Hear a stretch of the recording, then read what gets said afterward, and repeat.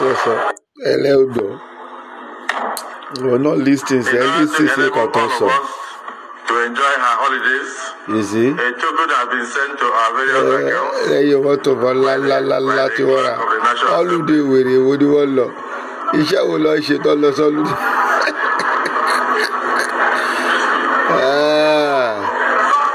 Aṣọ pé Olúwa wí ẹlẹ́nu Olúwa rùn. Àwọn tó jẹ́ kí wọ́n tọ́jú yìí, tọ́jú yìí ara wọn lọ tọ́jú ayò ẹ̀yọ́ wọ Nàìjíríà. The Senate President has sent prayers to your mailboxes. I send prayers to your mailboxes to assist to go with this. Ẹ mọ̀ pé àwọn ẹlẹ́tàn lẹ lọ vote fún. With this táyì tí ẹ̀ ń tẹ́ tá tí ẹ̀ ń rí ẹ̀ mọ̀ wípé àwọn tẹ́ vote fún yìí they are just wicked people. Ẹlẹ́tàn làwọn yìí. Wọ́n kàn fi tọ́ funfun síta ní pupa ló wà nínú wọn. We have told you people, don't vote for them. They all say the Lord, ẹlẹ́nu Ọlọ́run rùn, ẹlẹ́nu wòlíì rùn, ẹlẹ́nu wa rùn. Àwí kò sóhun tẹ́ ẹ máa ṣe fún wa. Àwa ò ní dákẹ́ láti má sọ òtítọ́. I withdraw that statement. Ṣẹ́yìn náà ń dọ́. In order to allow you to enjoy your holiday. Ṣọdọ́. The Senate President has sent prayers to your mailboxes. I sent prayers to your mailboxes to assist you to go on a safe journey and return. Which holiday? This Senate. Which holiday? Which holiday are they going? How many months these people use and they are giving themselves holidays? Your senators. The senators that are supposed to take care of the citizens. They don't take care of the citizens, they only take care of themselves. As I said, everything is wrong. From the position of the Obas, the Ijoye, the Omonile, the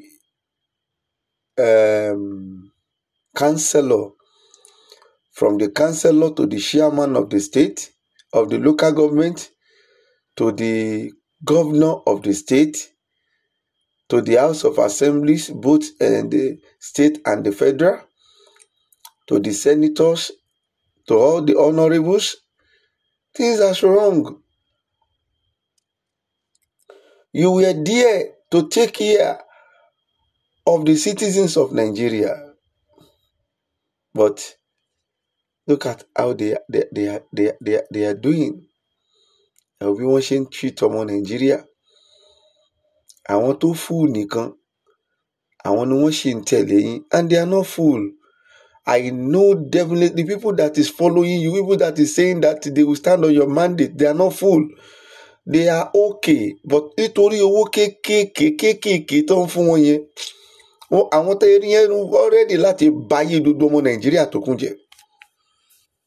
We said it to you, God says, don't vote for these people. You said on their mandate you want to stand. I am telling you, 8 years will be so tougher, will be tough and tougher.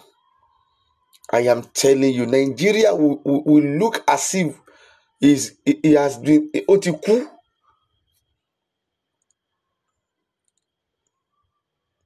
Yeah. Ẹ̀dẹ̀ máa gbọ́ mi dáadáa, ó ti dé lẹ́ẹ̀kẹta tí mo máa sọ́nsìn. Ogun máa ṣẹlẹ̀ Nàìjíríà. Olúwa ló sọ. Ogun yẹn dẹ̀ ó máa ba nǹkan púpọ̀ jẹ́. Ẹ̀yin pásítọ̀ tẹ́ jẹ́ ìránṣẹ́ Ọlọ́run, ẹ jọ̀ọ́ ẹ dìde àdúrà o. Bí ká bá ké pe Ọlọ́run, ká bí Ọlọ́run, yóò lè dáwọ́ ogun dúró. Tinubu máa fa ogun wọlé. Ogun máa ja Nàìjíríà.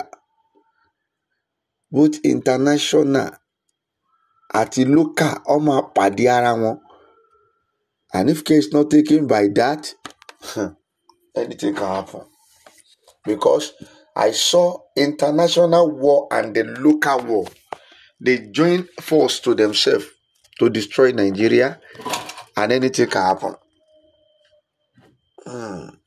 Ọ̀pọ̀lọpọ̀ ẹ̀dá ló máa kú, ọ̀pọ̀lọpọ̀ nǹkan ló máa bàjẹ́.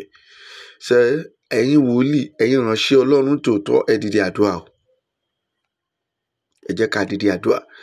Tàtàwa náà ti rí, àwa náà ti ń gbàdúrà lórí ẹ̀. Ẹ jẹ́ ká dìde àdúrà. But a sọ fún yín o, Olúwa wí, ẹlẹ́nu wa ń rùn, ẹlẹ́nu Olúwa ń rùn. Ẹ lÓlúwa kọ́ ló sọ, ẹ pè wá ní ìránṣẹ́ Ọlọ́run fake. Ṣé iná rí ibi tó wá já sí báyìí? Ṣé rí ibi tó já sí? Everything has turned upside down in this country. Nothing is working again. Even the life of a woman being is not working again. The corpse is not working again. If you listen to what the man say, you will know that these people, they are a deceiver.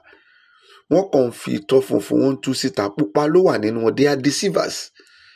They are all deceivers. They are enjoying our money, and we are suffering.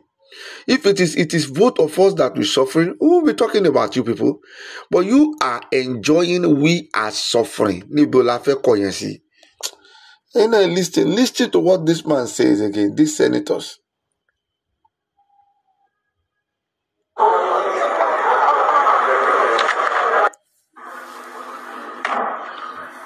In order to enable all of us to enjoy our holidays, a token has been sent to our various accounts by the clerk of the National Assembly.